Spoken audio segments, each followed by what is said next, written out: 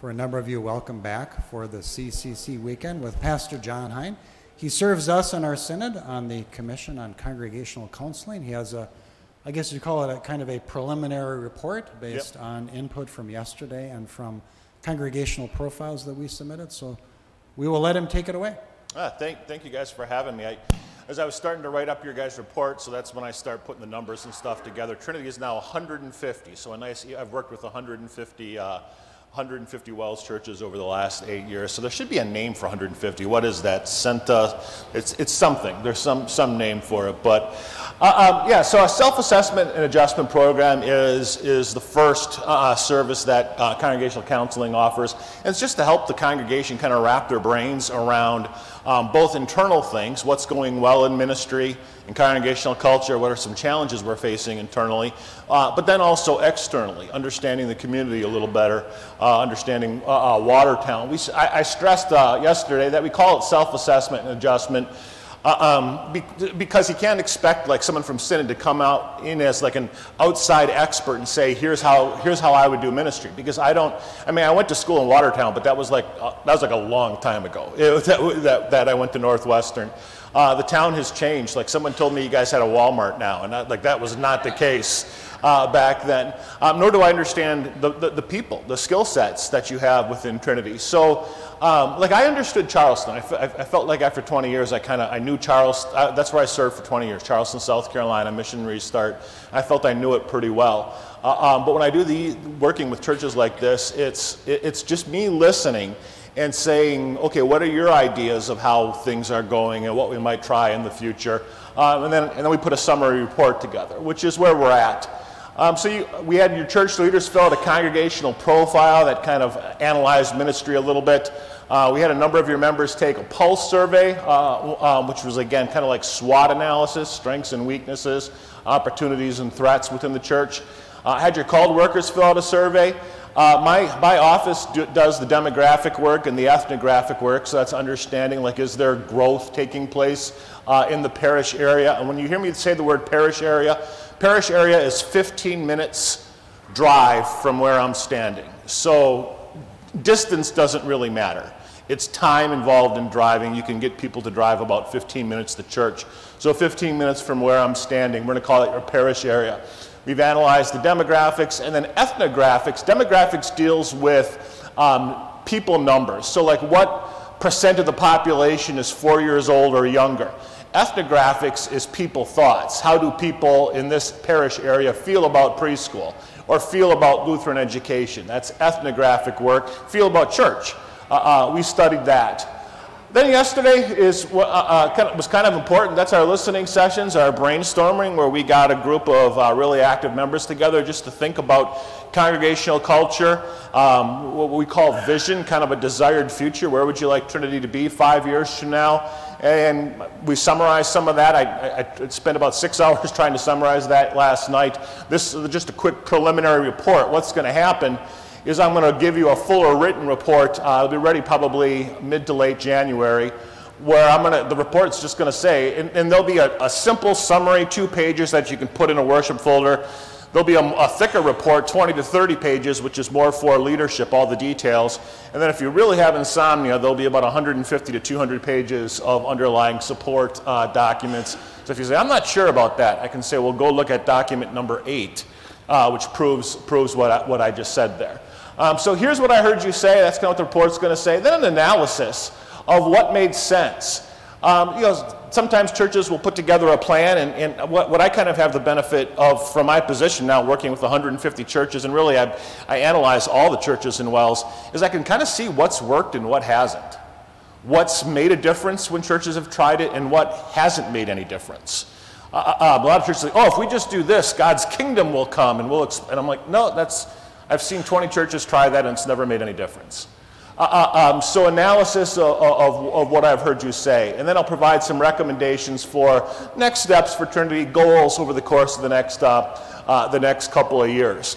At any time during this presentation, you got a question or a comment or a thought, just raise your hand. This isn't like yesterday where we'd have periods of breakout. You can just break in at any time with a question. So just summarizing some things we did yesterday, we talked about the challenge before us. And the thing we tried to stress is this is not your grandfather's country anymore.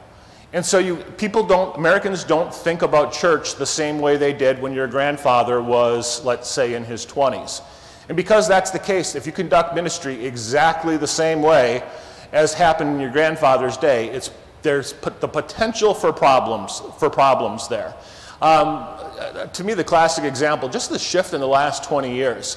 From really the founding of America till maybe 15, 20 years ago, it was culturally advantageous to identify as a Christian. So if you were a plumber, you might not really go to church, but you'd put the Jesus fish in the back of your plumbing truck. Why?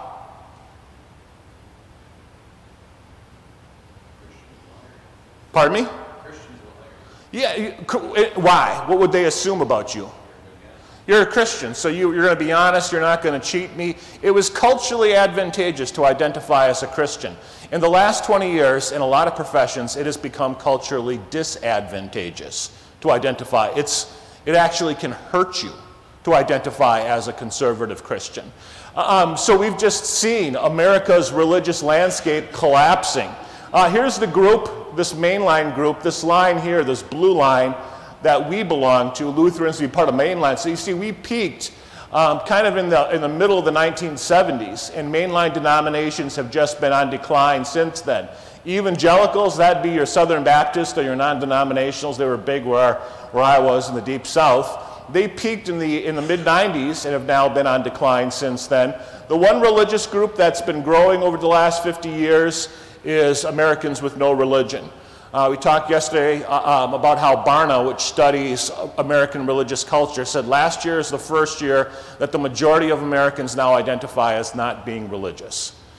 They're just completely uninterested in organized religion belonging to a church. We have to acknowledge what that means for our churches. There are increasingly fewer church shoppers, therefore corporate outreach efforts are going to become increasingly ineffective. Even when I started ministry in '97, I could just say, "Oh, you're looking for a church? You got to try A Beautiful Savior. Real nice church, uplifting message, good music." Right now, you say that to the people of Watertown, no one cares. They don't care that this is a pretty building or that you have good music. They're not going to come because there's not church shoppers. What you're going to have to do is have a connection with the people. That as members of our churches get to know their next door neighbors, get to know the problems in their life, your next door neighbor's marriage is breaking down, that's when you can say, you know what? My marriage would have broken down 7 times over by now if it wasn't for the strength that Christ would give. Why don't you come to church with me this Sunday? That's where the rubber's going to hit the road for our churches moving forward. If you rely on corporate outreach, well, we're going to do mass mailing. We're going to put on commercials. We're going to be in the Christmas parade. No one cares. They're not going to join your church because of that. It's going to require members to do personal witnessing. It's going to be where the rubber hits the road. We didn't get into all this, but this apathy towards churches is even higher when you get into the younger generations. So I just referenced Barna. Here's a study they did 2017, so it's already kind of dated. But they asked a bunch of Americans under the age of 30 a couple agree or disagree questions. So here's the percent that agree. Agree or disagree, belonging to church is important. What percent of Americans in 2017 under the age of 30 would agree with that statement? Would you guess? Less than 20. Bingo. You made it by 1 point. Yep, 19%. So only 1 in 5 Americans under the age of 30 think going to church is important. This is even more fascinating. Agree or disagree, churches do more harm than good. Percent of Americans who would agree with that.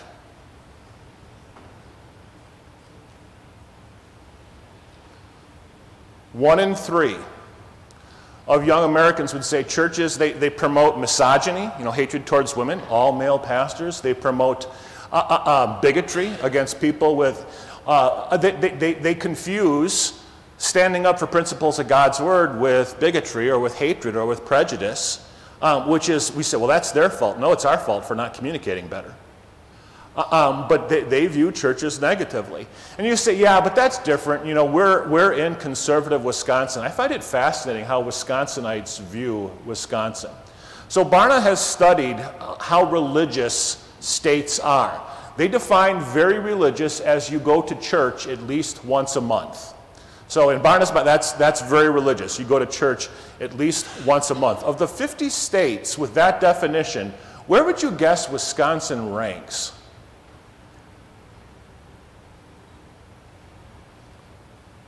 Go ahead, throw out a number. It'll be okay if you look bad. Huh? In the middle? Who here thinks we'd be in the top third? Who here thinks we'd be in the middle third? Who here thinks we'd be in the bottom third? We're 45th. California is more religious than Wisconsin. If you know the state of California, the northern 2/3 are actually fairly conservative. It's in the south where they're a little loosey-goosey.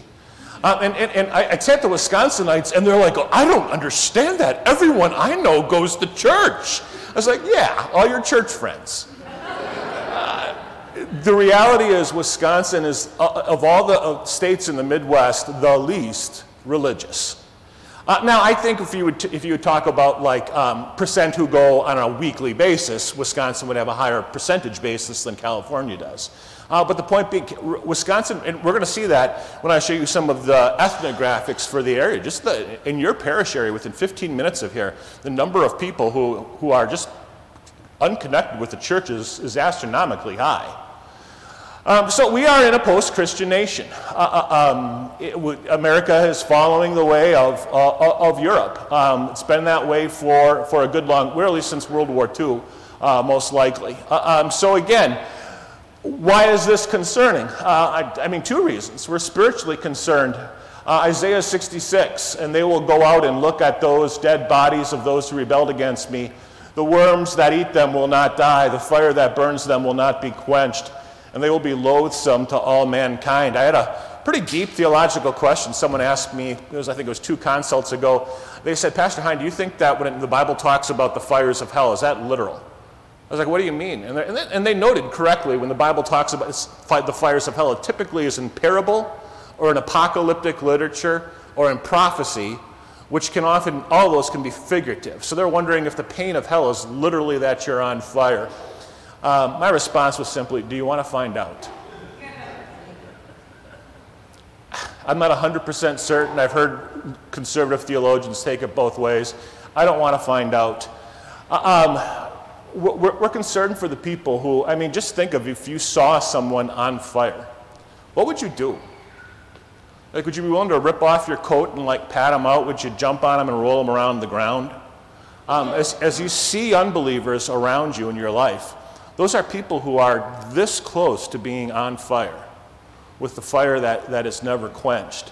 So we're concerned about that. Organizational concern. Just wells in the past 5 years. So we're averaging, let's just say, about a 1.4 to 1.5% decline. In 5 years, Wells has lost 24,300 members. I don't know if you're familiar with our sister synod, the Evangelical Lutheran Synod. That's about 19,000 people. We've lost the equivalent of the ELS in 5 years. I was really happy in Charleston, South Carolina. I don't know if you have ever visited. Some people say they visited Charleston, South Carolina. Condé Travelers ranked it the nicest city in the world to visit 2 years in a row. Beautiful. The Lord was blessing our ministry. So someone says, why in the world would you take a call to work in the Senate offices in Milwaukee? It's because in 2016, the COP asked me, can you work with a demographics group to forecast Wells membership? And I was like, okay, I can do that. And I found out that by about 2070, Wells doesn't exist anymore. We're losing members that quickly. I don't think it would ever cease to exist completely. But we could get to the point where we're like the ELS, 30,000. And that affects it affects everything we do. It affects our worker training system. You lose 100,000 people. Try and keep the worker training system this size intact. Try and do global gospel ministry the way we're doing it if Wells becomes 100,000 people. This whole thing of opening 100 new missions in 10 years, That'll be a challenge if we keep losing people at this. Now, it's up to the Holy Spirit, and Jesus told us we're living in the end times where the love of most will grow cold. And when I took the call to the Synod offices, I told President Schrader, I'm like, you understand, you're asking me to kind of think of Synod health, and I don't care if the Wells is growing or declining. Our motto in Congregational services, if we're doing all we can with the gospel, the numbers don't matter. And I'm serious about the last part of that phrase, the numbers don't matter. However, the first part of the phrase, I'm serious. Are we doing all we can with the gospel? Are we actually doing all we can to retain our straying members, to reach out to the lost, and to build up our current membership so that they become more spiritually mature? If we're doing all we can, the Holy Spirit, if this happens, big deal. But if this happens because we're not doing all we can, that's on us. So two reasons that this challenge is concerning. So the reality before our churches, to get new members, we haven't been able to rely on immigration for 90 years. Even after around World War I, World War II, we could still count on German immigrants coming over looking for Lutheran churches, but we haven't been able to rely on that for about 90 years. We can't rely on the birth rate, very large families. There was a study that was done many years ago, and it was just estimating, but they estimated post-World War II, 80% of Wells people worked in one profession. What would you guess it is? Farming. What did farmers have? They typically had large families. Why? Cheaper to have your kid do it than to hire someone. And so some people will ask me, the churches back then. I remember hearing of churches that had 1,000 members and one pastor. Well, I'm like, sure. And they consisted all of like farming families with like 6 to 10 members in the family. And if you talk to any of the old pastors, they'll say those farmers knew their Bible. They might have only had a high school education, but they knew their Bible and their catechism better than today's average member. And so here they're working with their kids out in the field all day. They come home, mom's got this big spread on the table. Now dad opens his Bible and he does a devotion with his 6 kids. Does that sound like your average Wells family today? I mean, if that was my church, 1,000 people with spiritually mature heads of household like that, yeah, I can run a church of 1,000 by myself. That isn't what we have today. The birth rate has plummeted in the Wells. I'll talk about that more in just a little bit. So we can't just say we're gonna remain stable by having kids. My generation, Generation X, the youngest Generation Xer is now 44 years old. So we've been completely replaced in, like, let's call it prime baby making years by the millennials. Wells has fewer millennials than we do Generation Xers, and millennials have half as many kids as do Generation Xers. 5 years ago, Wells, overall in the Synod, had 3,000 more births than we did deaths. Last year, we had 1,000 more deaths than we did births. The birth rate has cut in half in Wells in 5 years, which means if that doesn't change, our Lutheran education system, elementary schools, collapses, as we don't have kids to fill those schools. It'll take a while, take a decade, but a challenge that we're facing. We can count on church shoppers because there are fewer of those each year. So where will our new members come from? The reality is churches are going to make it or not by whether we now as church do, which we should have been doing from the beginning, but just rising up every single individual member and say, I have a personal mission field. The person who lives in the house next to me, the person who lives in the house across the street. I'm going to get to know all those people if they have a church home, and if they don't, I'm going to do all I can to witness to them and try and pull them into visiting our church. So we talked, that was the challenge we talked about yesterday. Then we talked about the pyramid of congregational health, and we said how just like with assessing a person's health, you look at a zillion different things. In a church, there's a bunch of things to look at. The foundation, of course, is God's Word and Sacrament. If you don't have the Word taught in its truth and purity, you can build a club, you can build an organization, but you can't really build a church. Not something that's going to stand for time and eternity. That requires God's Word and Sacrament. On top of that comes what we call congregational culture.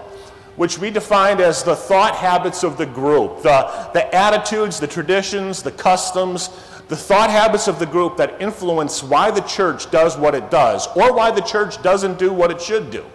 Congregational culture, we said it's the second most important thing after word and sacrament. You get above that, you got strategy and tactics. So strategy is like, how are we going to reach the community? Are we going to do preschool is that? And then tactics, what's the right way to run the preschool? So strategy is doing the right things, tactics is doing the right things the right way. But more important than any of those is congregational culture. I don't care how good a plan you have. If you don't have the right thought habits within the congregation, it's hard for that plan to be properly implemented. One slide from yesterday that I'll repeat that kind of just illustrates the importance of culture. So I had the group bet on 2 high school football teams. So here you have Team A. You can see, so they have a future Division I quarterback. They got a bigger offensive line. They have a more experienced coach. They have 42 plays on the book, which is a lot for high school. Team B, they have a decent high school quarterback, but he's not as good as Team A. Smaller offensive line, newer coach, only 17 plays on the book. Who would vote for Team A if you were betting? Who would vote for Team B? Everybody, no one puts their hand up because they're like, he's tricking us. You're right. Team A, most players are lazy. They don't really care because they think high school is for partying, for drinking beers. Team B, all the players work hard and they want to win state more than anything else. Which team do you vote for now? Team B, right? Strategically, Team A is much better positioned. And you know they're going to get crushed by Team B because Team B has healthy culture. Same thing with churches. It's not so much the strategy and the tactics, it's the congregational culture, the thought habits within the group. And so we looked at examples of healthy congregational culture, like a culture of curiosity, where you're welcome to new ideas, a culture of selflessness, that you think about others. It's not me, me, me. I want the church to do this for me, me, me, but it's how can I serve the church? And we looked at examples of unhealthy congregational culture. So we had a commercial that I showed yesterday where I just said, healthy or unhealthy church, and how would you characterize their culture? Here's the follow-up commercial to it. Hopefully this sound will work okay like this.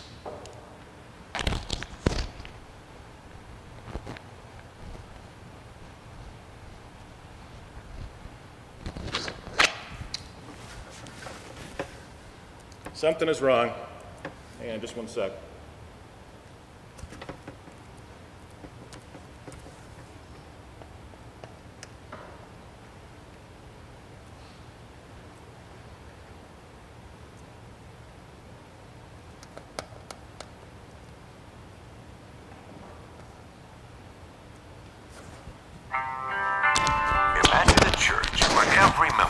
Passionately, wholeheartedly, and recklessly calling the shots.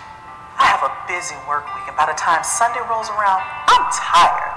So how about a church service that starts when I get there? Can do. When you arrive, we begin. This guy, he plays by his own rules. We want to find a church where if he starts screaming, we're not the bad guys, right? Say no more. If your baby's screaming, you stay seated. The others around you can leave. You know, financially, Sherry and I don't give a lot to the church, but we'd sure like to know who does. All right, if you join now, you'll know what every person gives in detail. When I'm in the church service, can my car get a buff and a wax? Not just that, but an oil change and a tune-up. Hey, how about tickets to the Super Bowl? That's asking too much. I'm serious. If I'm going to join, I want tickets to the big game. All right, you join now, and we'll get you there. I like a pony. Look in your backyard. Me Church, where it's all about you.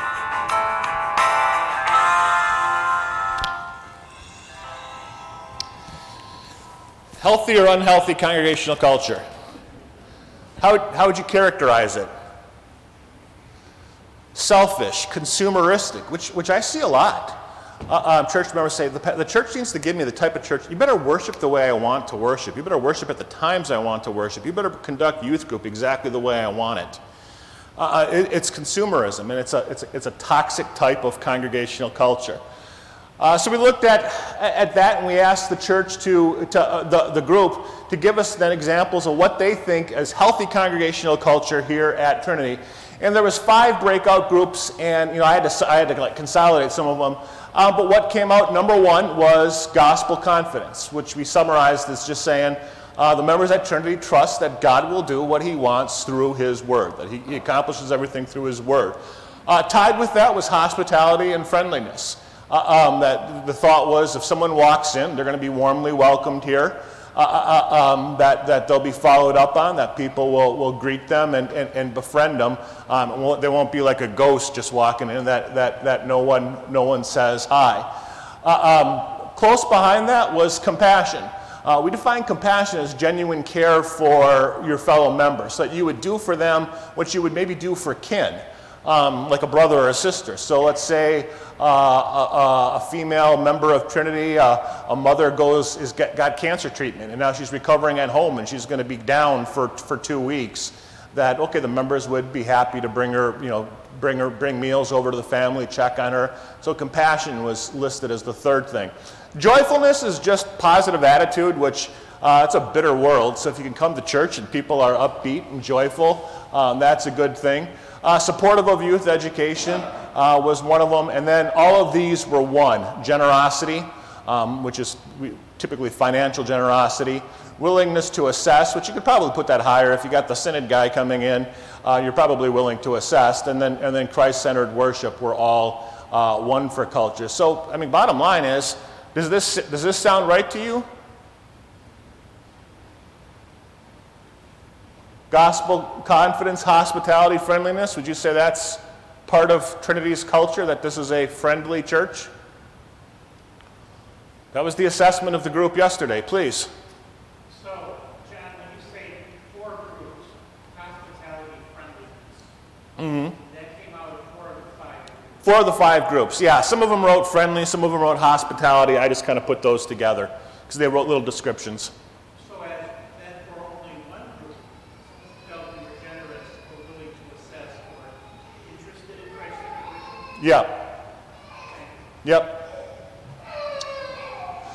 Yeah, so typically what I do is I take something where it's close to over half and say if it's over half, there's probably something to it. If this is true, that compassion, in society right now, this is what people are looking for in their church, is that the church will actually help them out, that you'll be more than just acquaintances, where you say good morning to people, but you have no clue who they are, that you're actually willing to make sacrifices for your fellow member. That's a strength to build on. Here's what came up as unhealthy cultural traits. In the final report, there'll be a lot more detail, like, okay, if this is true, here's how to capitalize on this. If this isn't true, here's how to try and overcome it. But something that came up consistently was just lack of volunteerism, that it's hard to get more people involved. It was kind of all over the board as far as the reason for that. Some of the groups seemed to put the onus on membership. Well, members should be willing to step up more. Others would probably put it on the way volunteerism, the method for volunteerism, like we'll do time and talent sheets, but then they're not utilized. They just kind of sit on in someone's office and not utilized. But the thought was that what's sometimes called the Pareto principle, the 80-20 rule, that 20% of the people are doing about 80% of the volunteer work, probably plays true here. That was the thought.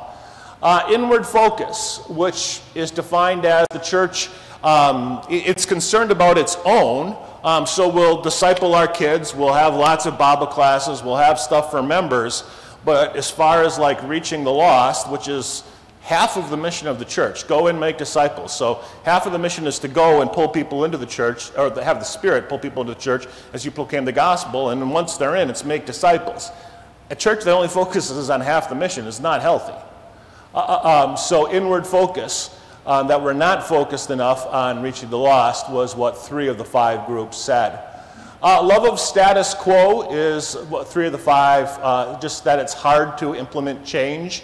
There was some explanation for that given. It's difficult in church. How old is Trinity? What are you got, 150? 105. 105. I mean, it's easy for me to go to Charleston where we didn't have a church, and we only had 13 people, and I can shape the culture from the ground up. It's harder in a church that's 105 years old to step back and say, wait a second, maybe we should change A, B, or C. But we've been doing A, B, or C for 40 years. 40 years ago, it was a different world. Different world. And then a bunch of twos. Apathy. Which is just, we're not really concerned about what happens. Just let me come to church, worship, give my offering, and I'm cool. Lack of community or cliquishness, which is fascinating, because 4 of the groups said hospitality and friendliness was the thing, compassion was 3, but then 2 of the groups said there's a lack of connection and there's a cliquishness. And I'll show you how I used the Pulse survey to kind of assess this, but this kind of came up in some of the Pulse survey responses as well. And then poor communication. And here there was a couple of things mentioned. Some was that, some of the onus was on the members. Well, our members don't read the announcements. And some of it was on how that communication is shared. But just sticking at the top, lack of volunteerism, inward focus, love of status quo. Let's stick with the top. Does that kind of ring true? Now's the time, just to be honest, we're all friends here. I know these congregational consults, they're a bit like a proctological exam. They're not entirely comfortable, but they're necessary.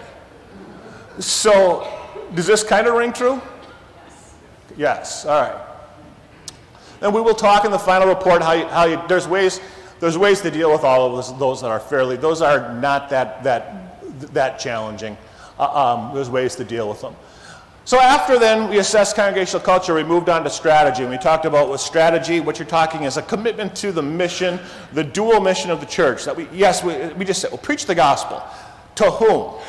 The world. Okay, let's define, what do we mean by the world? And we break it into, finally, there's only one division of people that matters. We said, black and white, who cares? Rich and poor, who cares? Red state, blue state, who cares? What's the only people group that matters to us? Some people, please.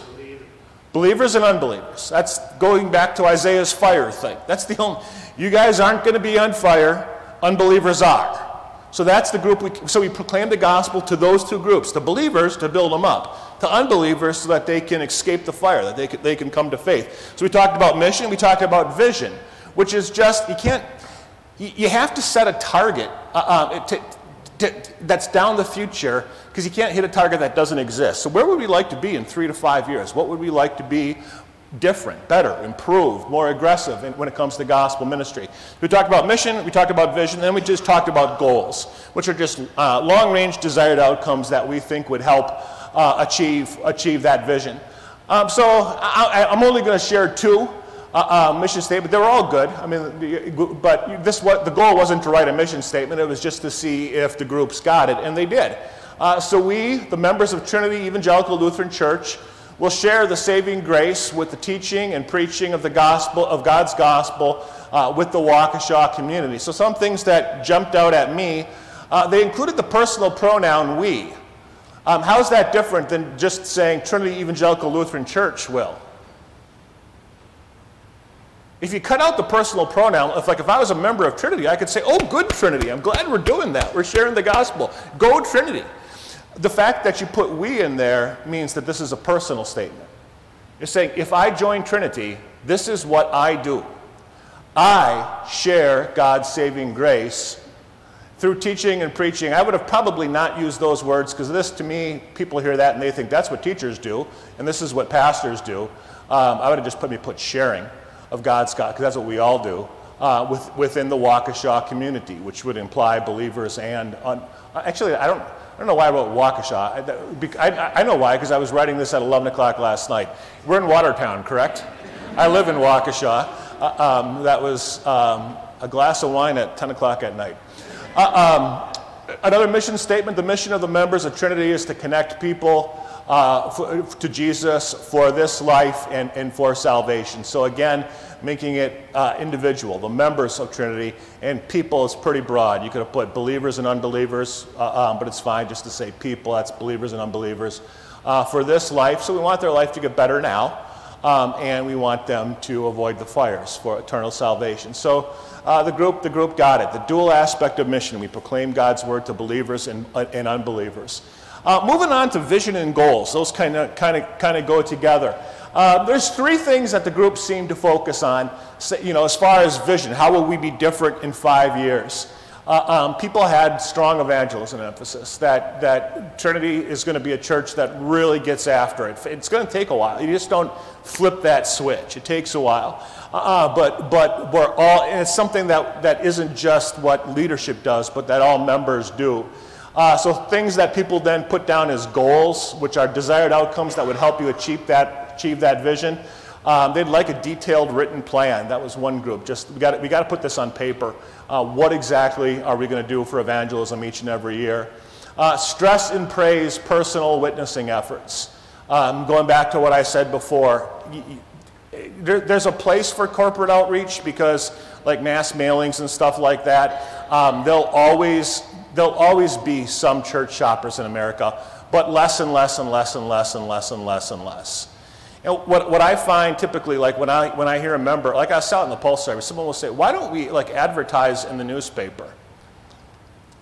Maybe I've just grown cynical. There's a part of me that says, here's why they want the church to advertise in the newspaper. Because if the church advertises in the newspaper, what about them then? There's nothing for them to do. Well, I support evangelism because I support our church, and our church advertises in the newspaper. So now I don't have to step outside my comfort zone and ask my next door neighbor if they have a church home. If it would help avoid that, I would encourage churches, don't do any corporate outreach. Just tell your members. In fact, I'll put this challenge on you. I've done this the last couple of weeks because we're getting close to Christmas. Christmas Eve has surpassed Easter by far. Like Americans, we used to say we call them Keister Christians, Christmas and Easter Christians. They don't even go to Easter anymore. Unchurched Americans don't care about Easter.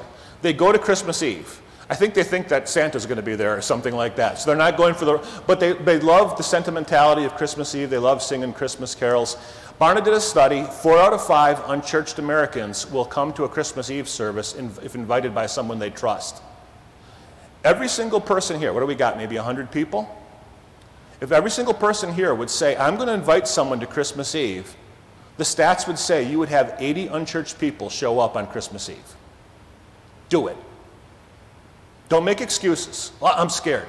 Jesus will give you the strength. He says he'll give you the words to say. Just everybody right now say, I'm not going to make any excuses. I'm going to do it. If you say I'm not going to do it, I would humbly ask you to email me, jonathan.hein@wells.net, and tell me why you're not going to do that. This is where it's at in the future. Personal witnessing. Maximize outreach potential of the ECE, early childhood education in school, through use of an aggressive harvest strategy. That if you have unchurched, we just stressed, if you have unchurched people who make use of your school or preschool, they're not going to join the church just because they like the preschool. There has to be what's called a harvest strategy, and typically, I think it requires 3 touches a semester. A pastor, a teacher, and then a church member visiting the unchurched parents and explaining to them how you love having their kids in the school, but you're really, as a parent, not really doing your job fully if you don't have your kids connected more regularly to the church, home devotion, things like that. Okay, perfect. I think ECEs and schools can serve as outreach, but we talked about yesterday that only happens if there is an aggressive harvest strategy. Otherwise, you're just going to have a transactional relationship of people who pay to use your preschool, but they're never going to consider your church. Make better use of technology for witnessing. We've seen ways to do that during COVID. And then the thought was some community activities, just get known out in the community. So this was something, and all these things, I can share ideas with how to do this, programs or training materials that we have. For example, personal witnessing, we have a program that helps with this. So this was a vision that 5 years from now, there's going to be a strong evangelism emphasis within all Trinity's active members. You're not going to get every single member to do this because, let's be honest, we have inactive members as well. But if you're an active member, this is just something, this is part of what we are, part of what we do. Another vision was increased discipleship efforts. So I'm going to define this as like raising the expectations for what it is to be an active member. So some of the goals there: elders work to get drifting members back. You guys have bounced back some from COVID. Still got a little ways to go. But a good rule of thumb, something to shoot for, I think, is 50%. That you want to have 50% of members in church on any given Sunday. Otherwise, the whole message of, it's really important to be connected to the means of grace. People hear that and they're like, well, the church isn't serious about that because we only have 30% of our members in church on a Sunday, and we're not really pursuing them that aggressively. 50% is a good target. SALT groups, which I forget what that stands for, but it was a lot of smaller Bible study groups. What is that? Sharing and what? Okay, studying, that's it. Studying and learning together groups.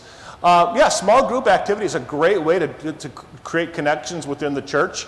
And if it's for Bible study, it's great. There's other things that small groups can do, even just recreational fellowship, to have many opportunities for that, to create connections within the church is good.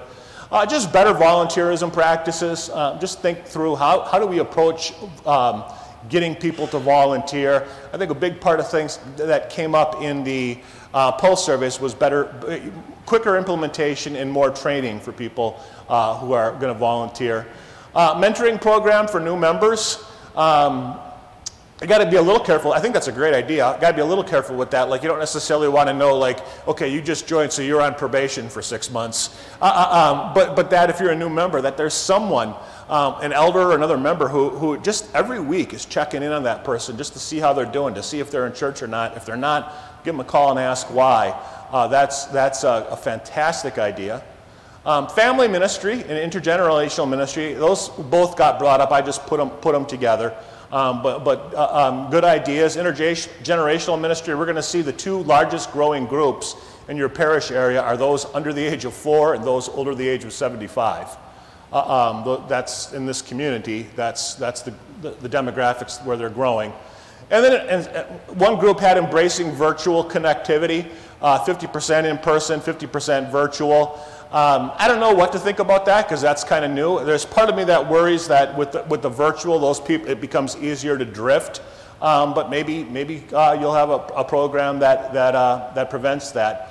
But just acknowledging that some people are going to continue to watch online with something. Then the final vision thing that I heard more than one group bring up was just better operational practices, just how Trinity runs in general, organization. There was encouragement to communicate in a way that reached members. Simple recommendation here, if you put an annual plan together where you're pretty detailed, here's what we're going to do for the year. You just have quarterly open forums. They can replace voters' meetings. Just every quarter, in place of Bible class, you have an open forum. You say, here's what we've done over the last 3 months. Here's what we're going to do over the next 3 months. Here's what's going well. What's your guys? How do you guys think things are going? Just communication in those type of ways so that members feel that they have a voice in how things are going. Allow for two-way communication. I just kind of tip my hat at the open forum. And then ideas for how to pull in the next generation of leadership. It struck me yesterday, we had, 50 people. I think I was the 4th youngest, and I'm not young. How do we pull in the next generation of leaders? That's something to think about. What can happen sometimes is younger generations can just think, that I don't have a voice here. People who kind of been running things for 15 years, they kind of know this is the way we want to do it, and I'm not going to have a voice here, and so they kind of disconnect. How do we rectify that and get more voices, including the next generation, involved? That was strategy. And the final thing we did was tactical brainstorming, which was just that's what the group is doing right now. They had a sheet where they were just recommending, let's try this ministry idea, this ministry idea. Everything from worship to teen group to facility, it's just where they were able to share lots of ideas. I'll summarize those in my final report. Any questions about the goals? What time are we going to, Pastor? 10:15? Second service at 10:30. Okay, we'll be done by about 10. Any questions? And other things that I'll include in the report, stuff that you guys have seen, the next steps. I'll provide my office does statistical analysis. So here's something. This is Trinity over the last, I started in 2000, so the last 20 years. So you can see membership and worship attendance. And, this is something that I guess I'd highlight. Here's the drop during COVID, dropping down. But, you've had years. When I say the goal is 50%, you've had a lot of years where you've been above that. Look at like here, 2001, close to 60% of your people in worship on it. That's something to work for. It's just one sign of a vibrant church, is percent of people in worship. Do you notice anything about the general direction of things over the last 20 years? Yeah, and I don't show this again to like, this isn't to cause panic. It's just, sometimes the ostrich needs the head out of the sand, and just to say, okay, this is the potential reality. This is based on the past 10 years, which only the Lord knows the future. So how do we forecast the future? All we can do is look at the past and say, well, if nothing would change, so it would be the same trajectory, what would it mean? 10 years from now, membership of 435. 20 years from now, membership of 265. Again, that's not to cause a sense of panic. And if we're doing all we can with the gospel, the numbers don't matter. It's just to clarify the reality that I would encourage you to have a sense of urgency. It's time for us to do all we can to reach out to the people of Watertown and try and pull them into this church. If this comes true again, if we've done our best, that's totally fine. Where is this coming from? Something I look at is different types of gains and losses. So there's three different types. There's transfers, ins and outs, which it affects like a church. It doesn't really affect the kingdom. But members, other WELS members who transfer in versus transferring out. There's life cycle gains and losses. That's deaths versus births. So if you had a ton of kids being born, and that can cause the church to grow. To me, the big thing is spiritual gains and losses. So a spiritual gain would be like an adult confirmation or an affirmation of faith. So this is someone who wasn't WELS, but through witnessing of some sort, they were pulled into our church. Spiritual losses would be things, I don't count excommunications, because excommunication is actually a good thing. Church discipline is a good thing. But I'm talking about like people who just kind of drift away and we don't know where they go, or people who transfer to a church that's not of our fellowship. So like they quit WELS to become non-denominational, or people who just say, I'm quitting church altogether. I just don't think church is important, so I quit altogether. So in the last decade, transfers, you're kind of close to even. You've gained 114 transfer in, 171 transfer out, so you're net down 57 in the last decade. Life cycle, that's actually better than a lot of older churches. I've seen churches where their death rate is 5 times that of their birth rate. Here it's a little close to even. You've had 71 births in the last decade. Infant baptisms anyway, and 82 deaths for a net 11. Spiritual gains and losses, 26 adult confirmations, affirmations of faith in the last decade. 80 of those other types of losses, like going to other churches that aren't WELS, those type of thing, for a net 54. Based on your guys' vision, what you said is, here's the one that we're focusing on, which is great, because this one, it's hard, it's just hard to deal with. This one, I don't know what you do. You can hand out like a bottle of Chardonnay and a Barry White CD to your young members and hope maybe there's more babies that are made. Here's the one where we can try and do something, which is be aggressive in our outreach efforts. I'll provide you an analysis of your guys' pulse survey. So you see, it's just interesting. 63% of the people responded have been members for more than 20 years. And I'm able to break it out, like I'm able to run a query where I just say, okay, I want to find people who've been a member for less than 5 years. But most of the respondents are people who were, were people who've been here for a long, long time. In your opinion, what potential does the congregation have for growth? Half of those people, these would be long-standing members, say good.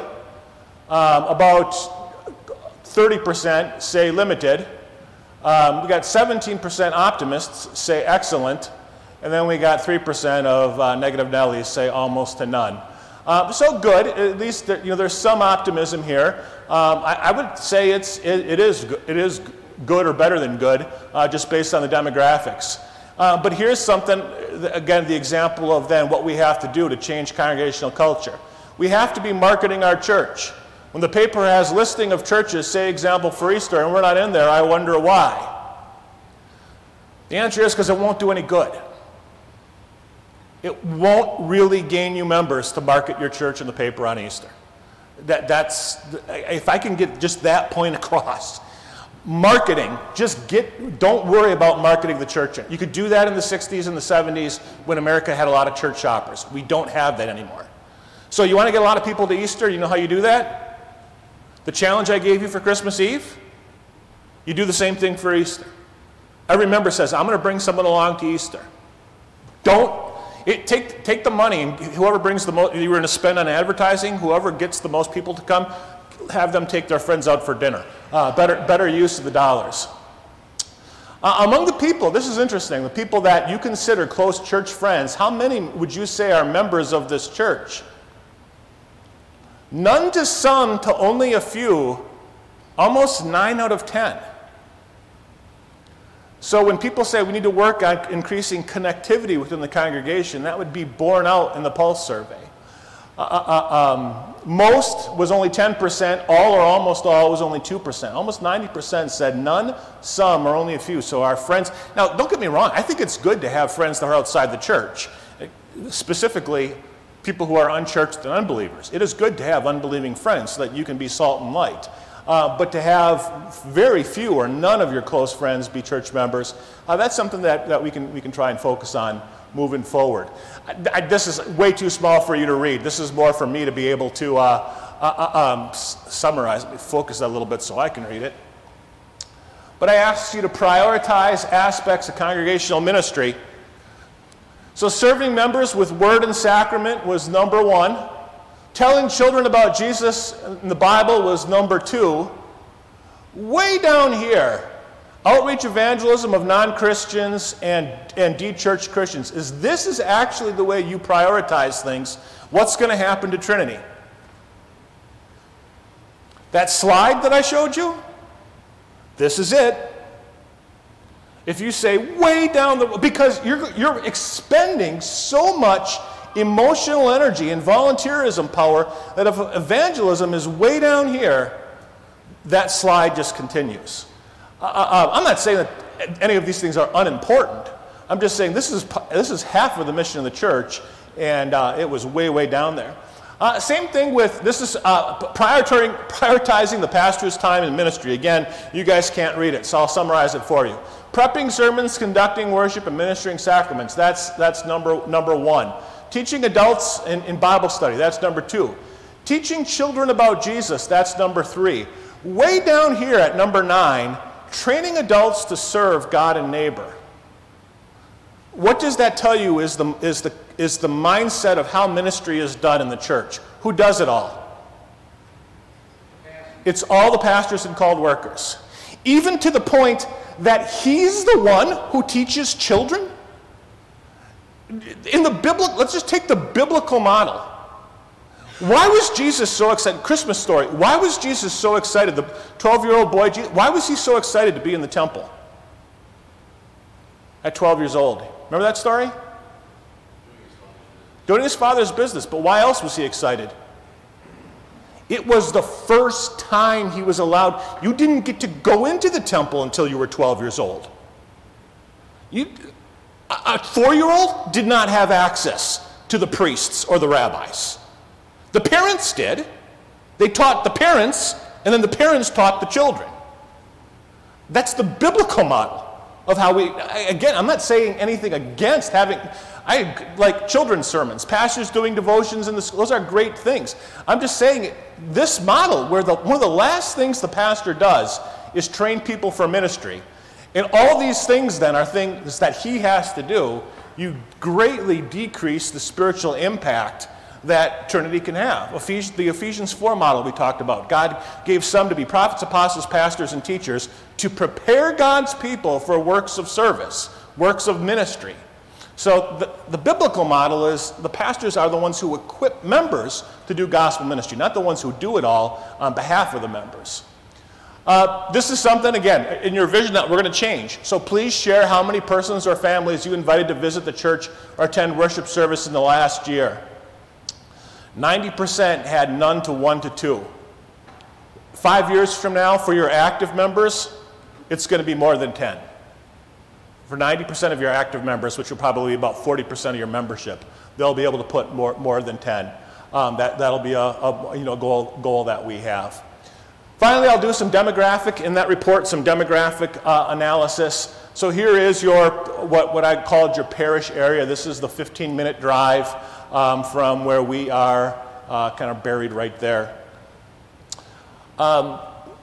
Mission Insight, they would call this moderate growth. Does this sound about right, that within 15 minutes from here, it looks like that would be about 33,000? Does that sound about right? 15 minutes from here? They're expecting it to go to about 36,000. That's a couple thousand people in just a decade. So they're calling this moderate growth. Granted, it's where we have other Wells churches, but it's still within 15 minutes, Trinity could reach those people as well. So it's not, someone said yesterday, it's a completely flat area. Actually, for the state of Wisconsin, growth in this area it's not as good as it is, like say, in the Brookfield area, but it's decent. This is the thing I was talking about earlier. Involvement in a religious congregation or community within 15 minutes, 60% of the people are not involved with the church. So what did we say it was, 55? Let's just take 50,000 times 60. That's 30,000 people who are within 15 minutes of this church that aren't involved with the church right now. Go get them. Not your pastors, you. They'll help. You go get them. Only 40% that are involved. Phase of life, 10-year change. Here's what we said, that big growth in 0 to 4, so that bodes well for, not big growth, but about 3%. Closer to 4% is 65 and older. So a lot of times churches just think, well, we need ministry to pull in young people, ministry to pull in young people. Of those 30,000, I guarantee you there's a lot who are old. And so they're probably, like, death necessarily isn't on the mind of a 4-year-old. It's on the mind of someone who's 74. And if they don't have a church home, that is low-hanging fruit. A 74-year-old who doesn't have a church home, I just ask, what do you think is going to happen to you in the next decade? You ready for what you're about to face in the next decade? Good conversation to have. You can say it nicer than that. This is fascinating. I'll include this in this is the ethnographic. So Ministry Insight, they subscribe to groups like Experian, these other companies that spend a ton of money doing survey work about like preferences. It's mostly for marketing for businesses, but they also do it for nonprofits, including churches. So what this is, again, too small a text, but it says ratio. So there's these various things that might be important for someone who is unchurched. They would ask, do you have a church home? If not, they would say, okay, if you're considering a church, would this be important or unimportant to you? And then the ratio is the number of people who said important versus unimportant. So warm and friendly encounters. That I come into church and I'm welcomed and people like want to get to know me. 5.9 ratio. So for every 6 people who said that was important, only 1 person said that's unimportant. Which just tells me if a church isn't warm and friendly right now in this parish area, they're done. In your culture thing, you said, yeah, we are a warm and friendly church, okay? Let's make sure. Quality sermons, 3.3. So for every 3.5 people who said, yeah, that's important, it's only 1 person who said it's unimportant, which is fascinating. I want to talk to that guy who says, yeah, I wouldn't care about the quality of the sermons. Traditional worship experiences, strong preference. For every 2 people who said that was important, 1 person said that was unimportant, as opposed to way down here, contemporary worship experiences, it's flipped. And a lot of times I work with churches and they just think, oh, if we just go to contemporary worship, God's kingdom will come. In this particular parish area, most people would say, no, we would prefer a more traditional worship services. But I'll bring up other things to note of here. For example, religious education for children. Most people here would say that's unimportant. Which you say, well then, we can't advertise the school. That's not true. I think you know, across America, people are concerned about what's happening in schools. But what are they concerned about? Does the teacher actually care for my kids? Because it seems like all they care about is sitting at home and doing things virtually. You guys' schools stayed open, I think, right? You stayed open. So you can advertise. Our teachers care for your kids. Our teachers are going to talk about how God loves all people. We're not going to talk about how this group of people is bad, this group of people is victims. God loves all people. That we're all victims of sin. We're all guilty of sin. We all have the same. But my point is, you're advertising not so much come and get Christian education, but come and get good education where the parents care for your kids. And then, by the way, you're going to share Jesus with them, and you're going to also have a harvest strategy for the parents. I'll go through all this and say, here's what makes sense based on when you said, here's something we want to do. You said you want to use the school for outreach. Okay, just realize in your parish area, people, they don't care about it being Christian. They care about it being quality. So not that you hide that you're Christian. Obviously, we're Trinity Lutheran School. Trinity and St. Luke's Lutheran, right? Right? Lutheran School. But you advertise it's also quality education with teachers that would do anything for your kids. So the next steps, I'll produce the final report, a summary of what was heard, provide recommendations for prioritized goals, provide suggestions for tactics that achieve that goals, and then it's up to congregational leadership to action plan that out. I can help with that, or you can say, no, we got it, we're good. Who, what, and when. Just final wrap up, our responsibility. This is an amazing passage. We're therefore Christ's ambassadors as though God were making his appeal through us. Today, an ambassador is not important because we have the internet, we have phones, it's not important. When Paul wrote these words, you couldn't talk to someone 600 miles away. So an ambassador had all the authority of the king. And that's what King Jesus says you are. You have all of his authority, that he is going to make his appeal through you. He doesn't say as though God is making his appeal through pastors. God's making his appeal to the world through us. We're all ambassadors. That's a huge responsibility. And yet Christ says, I'm going to give you words of wisdom that none of your adversaries will be able to resist or contradict. That Jesus never asks us to do something that he doesn't give us the power to do. So when he tells Peter, come and walk on the water, the reason Peter can walk on the water is because Jesus told him to. When Jesus says to Lazarus, who's been dead and stinking for 4 days, come out of the tomb, he's able to do it because Jesus asked him to. Likewise, when Jesus asks you to be his ambassador so that God can make an appeal to your next door neighbor through you, he's going to give you the ability to do what he's asked you to do. A little over time. Thank you very much, guys, for your time. Thank you, Pastor Hein, for your service to us so far and in the future.